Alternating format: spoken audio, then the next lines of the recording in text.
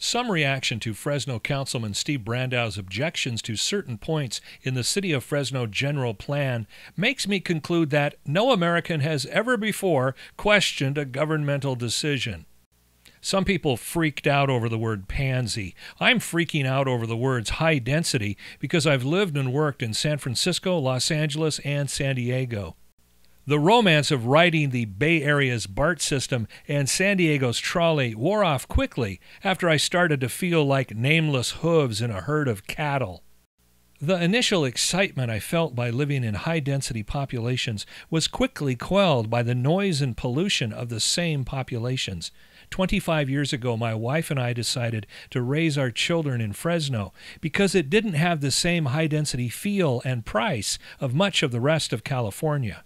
I'm no pansy, I'm a dandelion.